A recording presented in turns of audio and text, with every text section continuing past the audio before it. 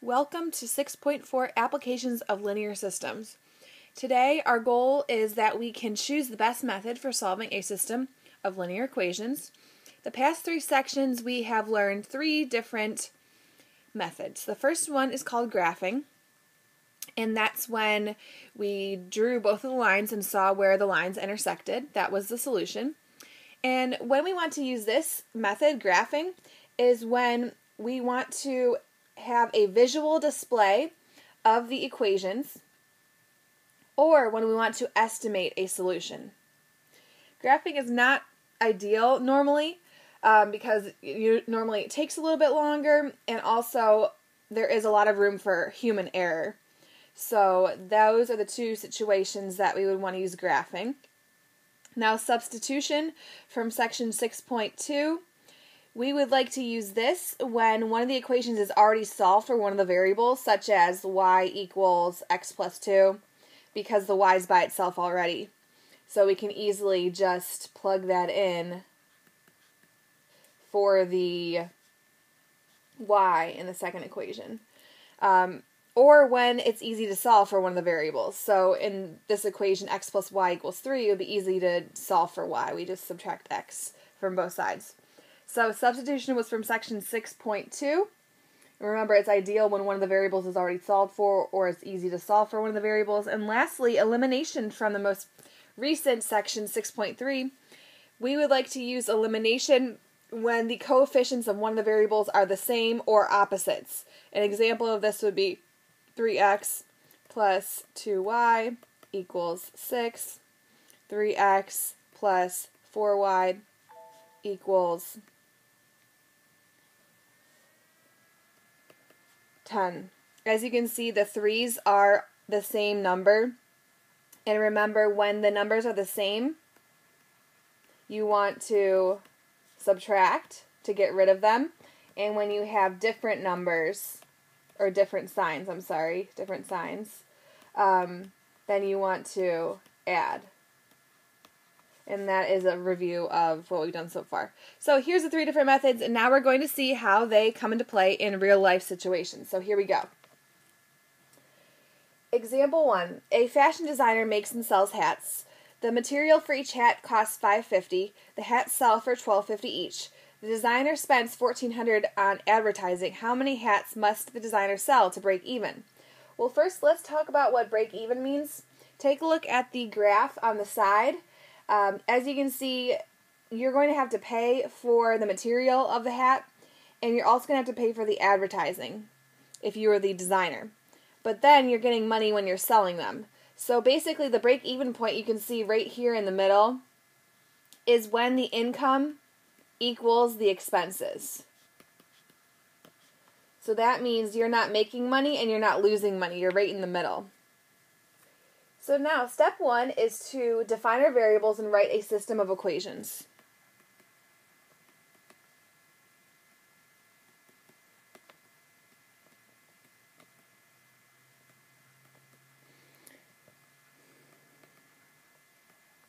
So let's let x equal the number of hats sold, and let's let y equal the number of dollars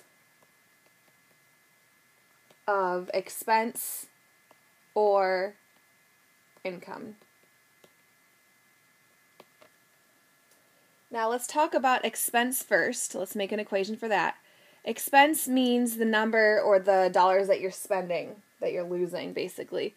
So y equals, now you're spending $5.50 per hat on the materials, so we're going to have $5.50x, and you're also spending $1,400 on the advertising. So there's our equation for the expenses.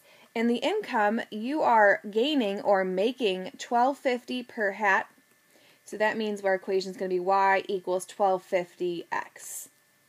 Now, as I told you a little bit ago, the break-even point is where the income equals the expenses. So what we're going to do is use our substitution method and set them equal to each other. We are using substitution because both equations are already solved for y.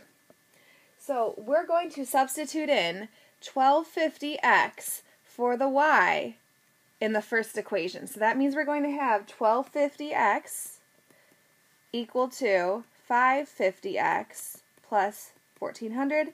And you may have guessed it, we're going to combine like terms. So let's bring over the 550x using subtraction, opposite operations. That leaves us with 7x equals 1400. One step, divide by 7 on both sides, and you get x equals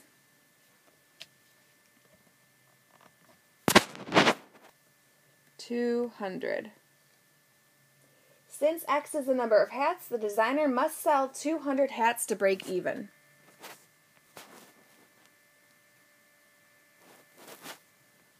Example 2. The local zoo is filling 2 water tanks for the elephant exhibit. One water tank contains 50 gallons of water and is filled at a constant rate of 10 gallons per hour. The second water tank contains 29 gallons of water and is filled at a constant rate of 3 gallons per hour. When will the 2 tanks have the same amount of water? Explain. Step 1 is to write a system of equations just like last time, and that involves us writing the equations, but first of all defining our variables. We're going to use x and y for our variables, and remember, you just take a look at the situation and find what quantities are changing or varying. So x is going to be the number of hours the tanks are filling, and y is going to be the number of gallons in the tank, because remember, the y is always depending on the x, and of course the number of gallons in the tank depends on how many hours the tanks are filling. So let's go ahead and write our 2 equations. And each equation is going to be talking about one tank. So let's do tank 1 first. Tank 1 says that it's containing 50 gallons and is filling at a constant rate of 10 gallons. So in slope-intercept form, the slope is going to be 10, the rate of change, 10x, and it started off with 50 gallons. So here's our first tank, and now our second tank is going up by 3 gallons and starts at 29. Now, again, this system is easy to solve using substitution because both equations are solved for y. So that's what we're going to do.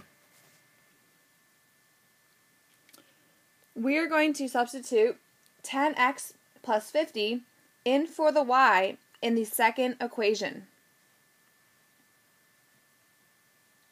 So this is what it's going to look like. Y equals 3x plus 29, and now the y is replaced by 10x plus 50 equals 3x plus 29. Combine like terms, bring the 3x over. That means we have 7x plus 50 equals 29. Subtract 50, and we get 7x equals negative 21. And divide both sides by 7, and we find out that x equals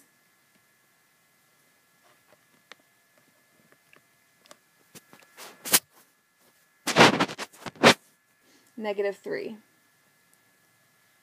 So our x value is negative 3. Now step 3 is to plug in the negative 3 for the x to find the y. So let's take the negative 3 and plug it in for either equation.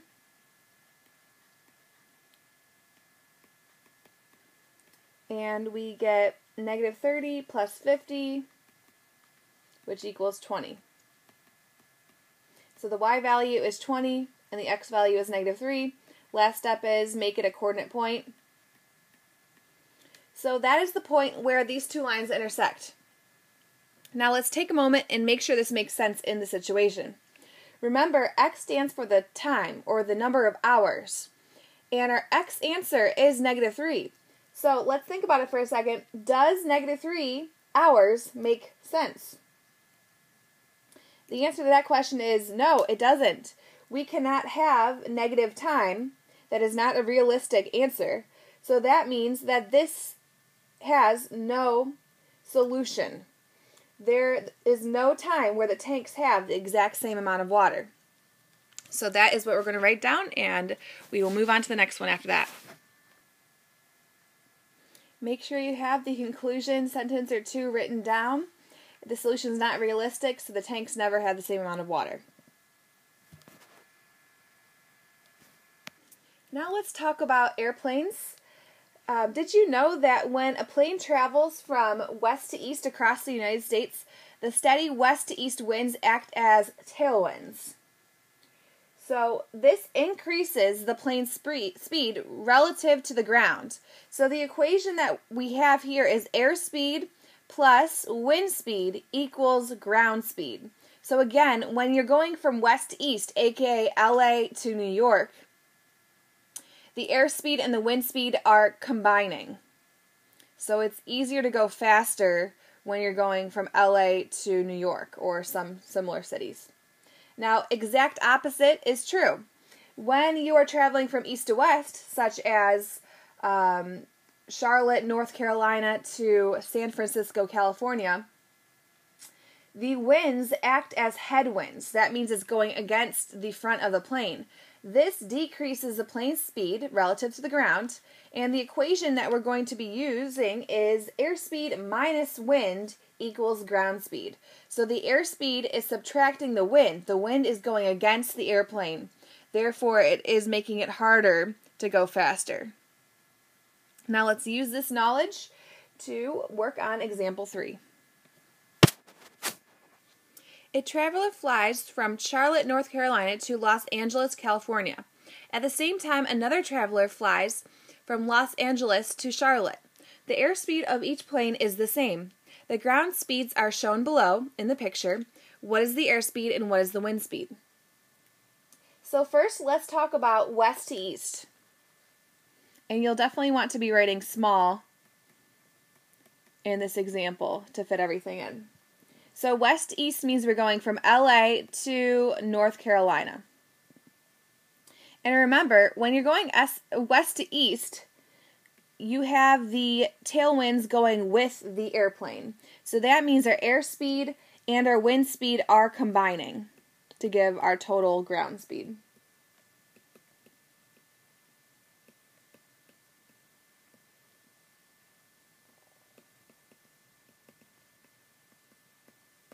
So that means our equation is going to be A plus W equals ground speed, and it told us right here that the ground speed is 550. Now let's talk about the opposite direction. We're going to go east to west. That means we're going North Carolina to LA. And that also means when we're going the opposite direction, the airspeed and the wind speed are not combining. The wind speed is actually taking away from the airspeed. And that's going to give us the ground speed with the headwind. Remember, headwind just means that the winds are working against the plane instead of with the plane. And it told us right here, let's see, the ground speed going the opposite direction is 495. And we're still using our A and W, but this time it's subtracting. So here's our two equations. We have A plus W equals 550 and A minus W equals 495. And now let's talk about which method do you think we should use? Well, hopefully you've realized that the numbers in front of the A and W are just 1. So elimination would be really ideal to use. So let's line them up.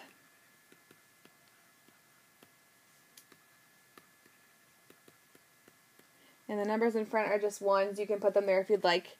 Now let's get rid of the W's. As you can see, there's a plus and a minus in front of the W's. Therefore, if the signs are opposite, we're going to add down to get rid of the W's. We have 1A plus 1A, that's 2A. 1W minus 1W is 0, that's gone. And we have 550 plus 495, that is 1,045. 2A equals 1,045, divide both sides by 2, and you find out that A equals 522.5. So that means that our airspeed is 522.5 miles per hour. Now we need to find our wind speed, and we can use either of the equations to do so. Why don't we just take a look at the first one? Remember, once we find one of the variables, you just have to plug it in for one of the equations. So let's use the first one. A plus W equals 550. The A is now being replaced by 522.5. Great. Sorry about that. And one-step equation means we're subtracting 522.5 to both sides. We find out that our W is equal to 27.5 miles per hour.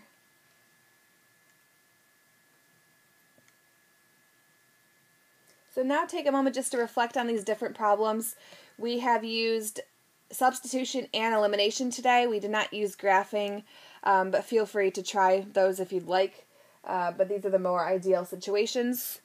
And lastly, feel free to try the lesson check for the section. If you're stumped, you can wait until we do problems together during class. And make sure you completed the lesson check for the previous section, which was 5.3, day 2. Thanks for sticking with me, and I will see you soon.